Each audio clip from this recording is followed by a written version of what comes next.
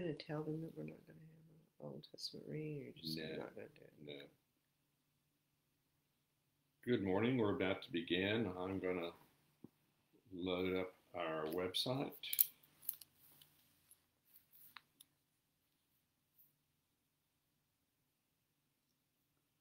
We are live.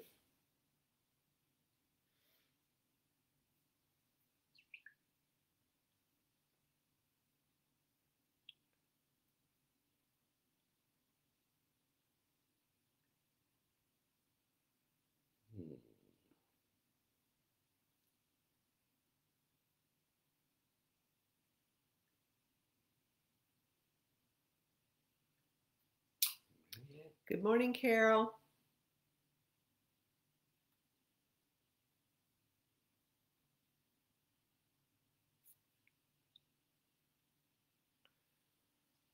Sometimes I have to go scroll down a little ways. It's not showing there.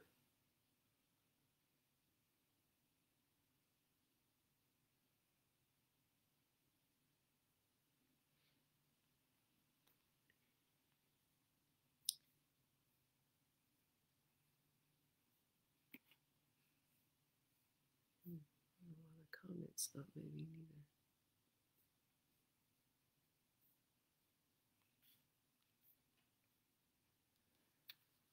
All right, Amanda, good morning. Okay. Can you all hear us okay? See us okay? Here we go. Okay. So good morning on this Thursday, October 24th, I think it is. September. My, how time flies when you're having fun. And our children are coming in October around that time. So looking forward to that. So welcome to Morning Prayer, brought to you by the Episcopal Church of the Epiphany in Richardson, Texas. And we will begin with... Yes, we'll begin with a hymn from our hymn book, number 594, God of Grace and God of Glory, hymn number 594. God of grace and God of glory, on thy people pour thy power, crown thine ancient church's story, bring her back to her glorious flower. Grant us wisdom, grant us courage, for the facing of this hour, for the facing of this hour. Lo, the hosts of even around us scorn thy Christ, assail the ways. From the fears that long have bound us, free our hearts to faith and praise. Grant us wisdom, grant us courage, for the facing of these days, for the living of these days.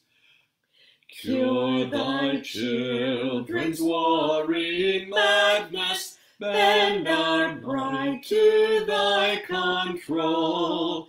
Shame our wanton selfish gladness, rich in things and poor in soul.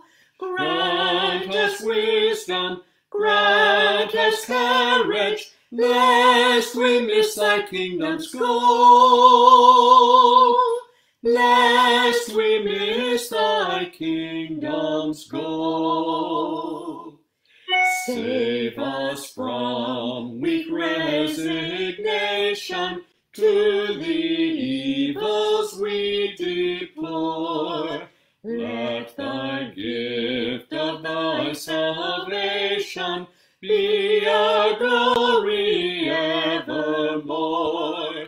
Grant us wisdom, grant us courage, serving thee whom we adore, serving thee whom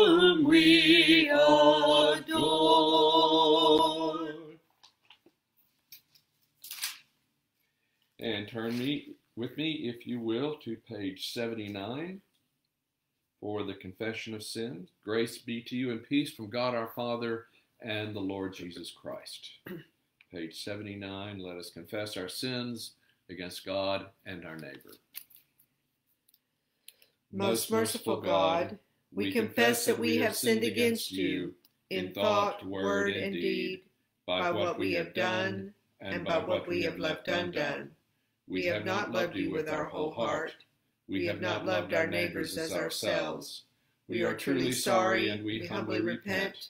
For the sake of your Son, Jesus Christ, have mercy on us and forgive us, that we may delight in your will and walk in your ways, to the glory of your name. Amen. Almighty God, have mercy on you, forgive you all your sins through our Lord Jesus Christ, strengthen you in all goodness, and by the power of the Holy Spirit keep you in eternal life. Amen.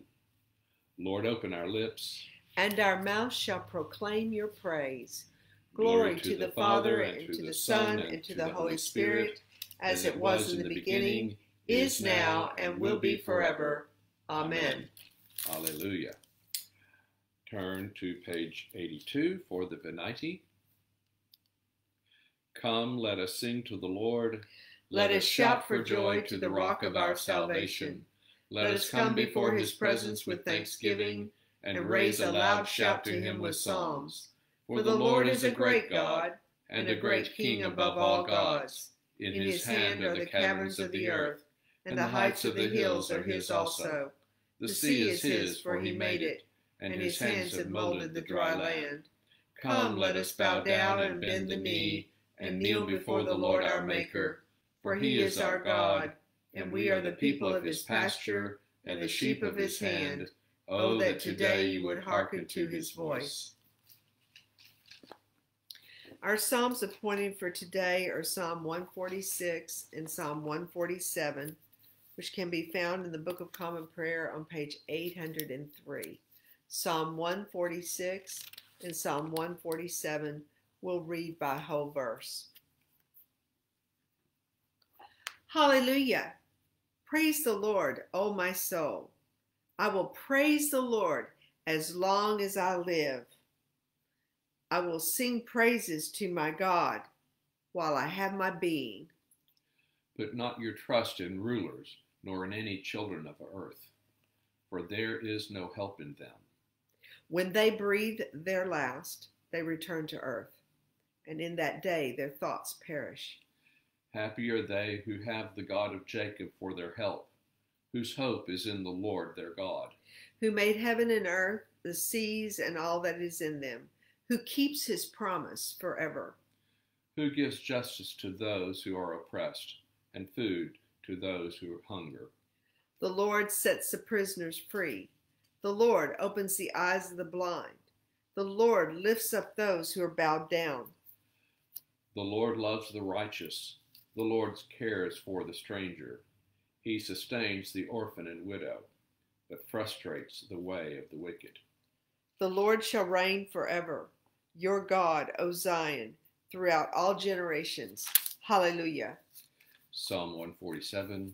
Hallelujah. How good it is to sing praises to our God. How pleasant it is to honor him with praise. The Lord rebuilds Jerusalem. He gathers the exiles of Israel. He heals the brokenhearted and binds up their wounds. He counts the number of the stars and calls them all by their names. Great is our Lord and mighty in power. There is no limit to his wisdom. The Lord lifts up the lowly, but casts the wicked to the ground. Sing to the Lord with thanksgiving. Make music to our God upon the harp. He covers the heavens with clouds and prepares rain for the earth. He makes grass to grow upon the mountains and green plants to serve mankind. He provides food for flocks and herds, and for the young ravens when they cry. He is not impressed by the might of the horse. He has no pleasure in the strength of a man. But the Lord has pleasure in those who fear him, in those who await his gracious favor. Worship the Lord, O Jerusalem. Praise your God, O Zion. For he has strengthened the bars of your gates. He has blessed your children within you. He has established peace on your border. He satisfies you with the finest wheat. He sends out his command to the earth, and his word runs very swiftly. He gives snow like wool. He scatters hoarfrost like ashes. He scatters his hail like breadcrumbs. Who can stand against his cold? He sends forth his word and melts them. He blows with the wind, and the waters flow. He declares his word to Jacob, his statutes and his judgments to Israel. He has not done so to any other nation. To them he has not revealed his judgments. Hallelujah. Glory to the Father, and to the Son, and to the Holy Spirit, as it was in the beginning, is now, and will be forever. Amen. Our first reading is from Acts chapter 19, verses 11 through 20. Acts chapter 19, verses 11 through 20. God did extraordinary miracles through Paul, so that even handkerchiefs and aprons that had touched him were taken to the sick, and their illnesses were cured, and the evil spirits left them. Some Jews who went around driving out evil spirits tried to invoke the name of the Lord Jesus over those who were demon-possessed. They would say, "In the name of Jesus, whom Paul preaches, I command you to come out." 7 sons of Sceva, a Jewish chief priest, were doing this. One day the evil spirit answered them, "Jesus I know, and I know about Paul, but who are you?" Then the man who had the evil spirit jumped on them and overpowered them all. He gave them such a beating that they ran out of the house naked and bleeding. When this became known to the Jews and Greeks living in Ephesus, they were all seized with fear, and the name of the Lord Jesus was held in high honor. Many of those who believed now came and openly confessed their evil deeds. A number who had practiced sorcery brought their scrolls together and burned them publicly. When they calculated the value of the scrolls, the total came to 50,000 drachmas. In this way, the word of the Lord spread widely and grew in power. The word of the Lord. Thanks be to God. Now let us say together Canticle number 8, found on page 85 in the prayer book, the Song of Moses, Canticle number 8, page 85.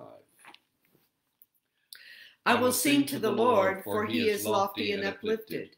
The horse and its rider has he hurled into the sea. The Lord is my strength and my refuge. The Lord has become my Savior. This is my God, and I will praise him, the God of my people, and I will exalt him. The Lord is a mighty warrior. Yahweh is his name. The chariots of Pharaoh and his army has he hurled into the sea. The finest of those who bear armor have been drowned in the Red Sea. The fathomless deep has overwhelmed them.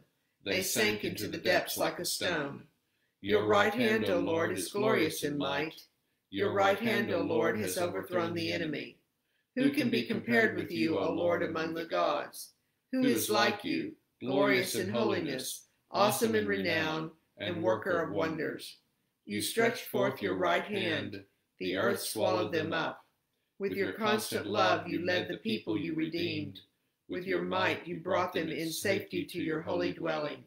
You will bring them in and plant them on the mount of your possession, the resting place you have made for yourself, O Lord, the sanctuary, O Lord, that your hand has established. The Lord shall reign forever and forever.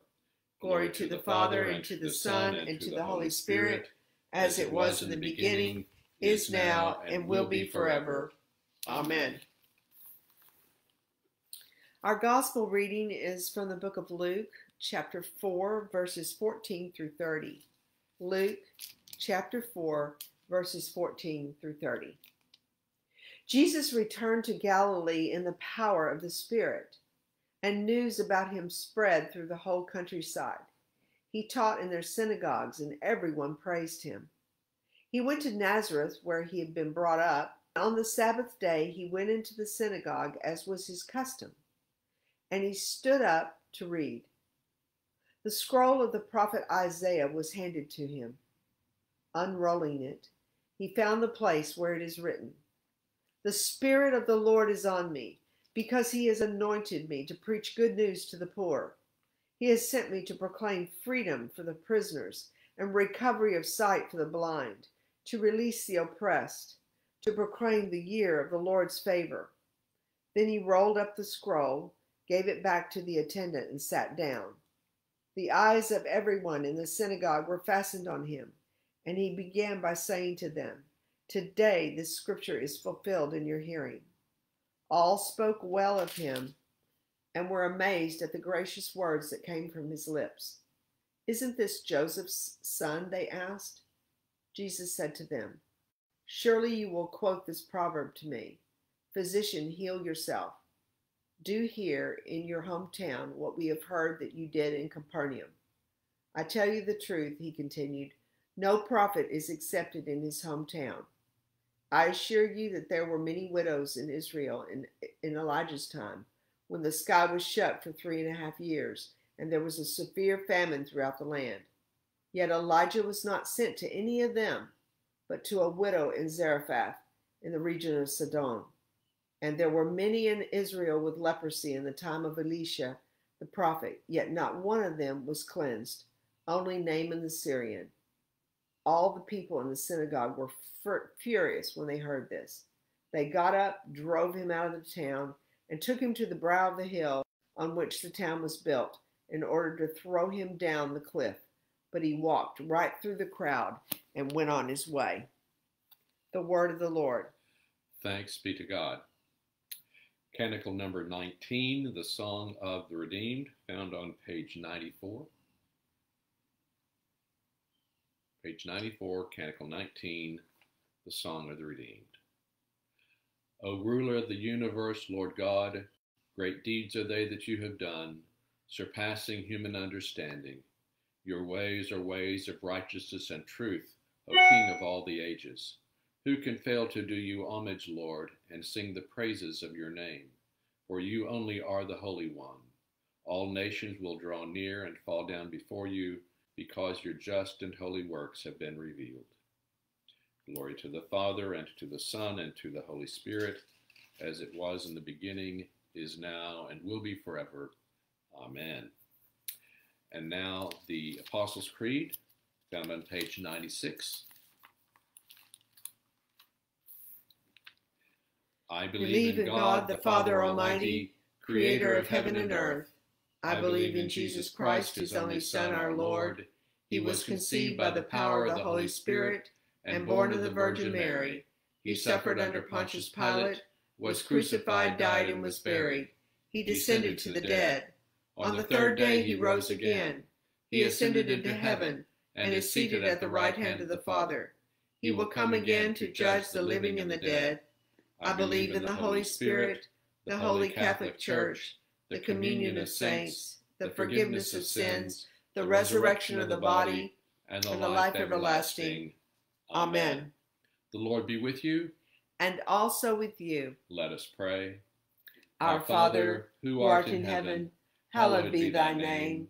Thy kingdom come, thy will be done, on earth as it is in heaven. Give us this day our daily bread, and forgive us our trespasses, as we forgive those who trespass against us.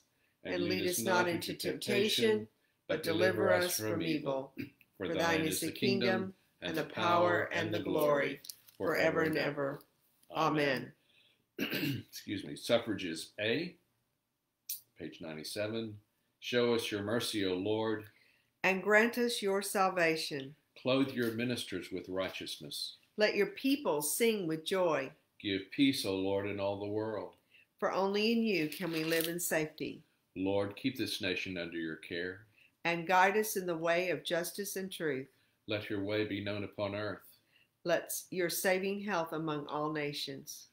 Let not the needy, O Lord, be forgotten. Nor the hope of the poor be taken away. Create in us clean hearts, O God. And sustain us with your Holy Spirit. we invite your prayers and thanksgivings at this time. Send them in and we'll pray for them today. They also will be gathered together and we will pray for them. Various people will pray for them throughout the week. And I lost my place. Here we go.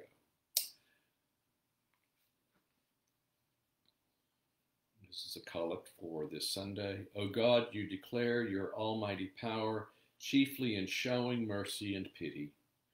Grant us the fullness of your grace, that we, running to obtain your promises, may become partakers of your heavenly treasure. Through Jesus Christ our Lord, who lives and reigns with you and the Holy Spirit, one God, forever and ever. Amen. Heavenly Father, in you we live and move and have our being. We humbly pray you so to guide and govern us by your Holy Spirit, that in all the cares and occupations of our life we may not forget you, but may remember that we are ever walking in your sight, through Jesus Christ our Lord. Amen.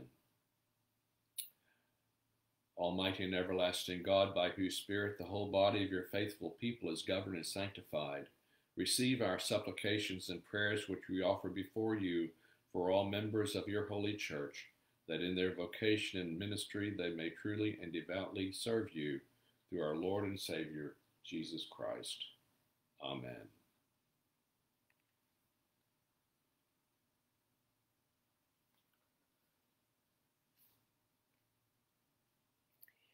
Father, we bless you and we praise you and we adore you. We thank you that we can gather where 2 or 3 are gathered in your name. You're in our midst. Thank you, Jesus. Thank you, Holy Spirit, that you are our intercessors, constantly interceding for us, praying with prayers that go straight to the Father. And so, Lord, we come to you, thanking you that we have your Holy Spirit and that you pray through us for the needs of the world. Lord, we thank you for holding this world in your hands. We thank you for your great redemption, your redemption story that is being played out day by day by day. We lift up our world to you. We repent on behalf of its sin. We repent on behalf of the sins of the church. We repent for our own sins. And we humble ourselves before you. And we cry out to you to touch us, to come by the power of your Spirit and heal us as a land, heal us as families, heal us personally, Lord. We need you. We especially lift up the unrest again that is going on in so many of our cities. Come, Prince of Peace, bring grace and truth, bring justice. And Lord, let people everywhere look to you and find you.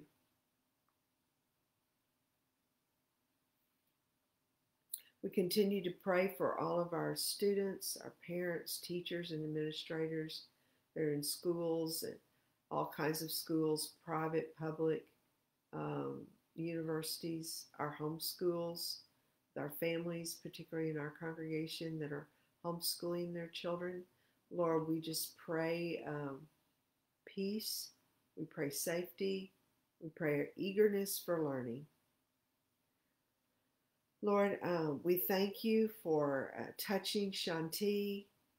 We thank you and rejoice that she's carrying a new baby as well. And we thank you for protecting that child and growing that child up. We pray for healing for her, for this bladder infection. We thank you for the trip to the doctor and the medicines. We continue to pray for Mamie, who's alone, and others like her who struggle with loneliness in this time. Holy angels, go to them, bring the presence of Jesus, and bring people into their lives that can encourage them, that they can share the light of Christ with others. We give thanks for Trisha's healing. Thanks to all the doctors and the nurses and the staff at the Methodist Richardson Hospital. We thank you, God, for touching her and healing her. Lord, we lift up many who we know that need your prayers. Carolyn Howell, Jim Vineyard, Pat Bell, Kathy Hicks, Sarah and Jeff Shield, Mary Braswell, Caleb Lockwood, John F. Tanner, Kay Podgy, Natalie Salas, Susan Brooks, Ron Morissette, June Sullivan, Charlotte Fredericks, Hunter Haney and parents and brother, Michael Brennan. We give you praise for a clear report.